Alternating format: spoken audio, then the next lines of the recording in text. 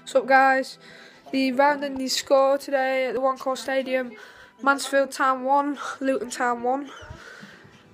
Goals from Potter and Danny Hilton. Alfie Potter scored for Stags. Danny Hilton scored for Luton. Penalty to Luton, bit of a crap goal. So it started. Stags had a shot. Alfie Potter had the shot, and then he got it on the rebound. It was a good strike that went in.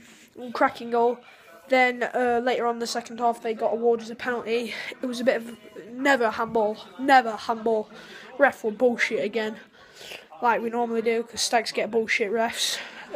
Took the penalty away nicely, but unfortunately Keane went the wrong way, and the ref was just being a bit. It was a good ref, but he made a bullshit of a bloody decision, and the linesman was just a twat. So thanks guys for watching.